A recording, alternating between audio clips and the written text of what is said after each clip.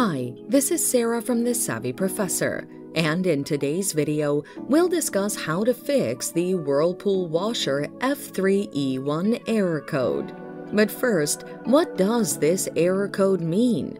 This error code indicates the washer has an issue detecting water levels. The following are some of the causes of this error: a faulty water level sensor, faulty wiring between the pressure switch and the control board, or a software glitch. Now, let's look at the best solutions to fix the error. Check the water level sensor. Unplug your machine from the power source, remove the bottom access panel to locate the water level sensor. Check for continuity using a multimeter. If there's no continuity, it could be damaged and needs replacement.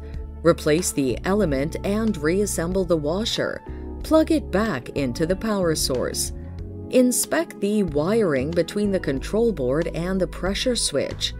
Power off your machine, remove the top and back access panels. Find the wires connecting the pressure switch and the control board. Check if the wires are loose or damaged. Test the wires for continuity and replace any damaged wires. Reboot your machine. Power off your machine, let it rest for 10 to 15 minutes, and power it back up.